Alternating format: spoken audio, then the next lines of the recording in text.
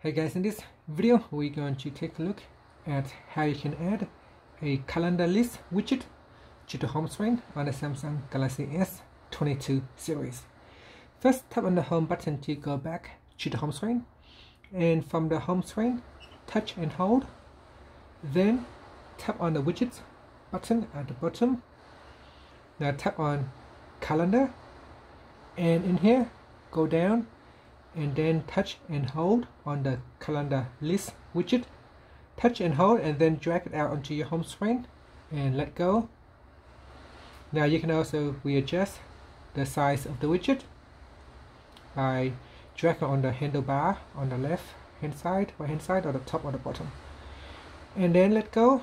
Now touch and hold onto your calendar and then tap on settings. In here you can change if it's a white background or black background. You can also change the transparency of your calendar. You can also choose match with dark mode. You can switch it on or off and then tap on save.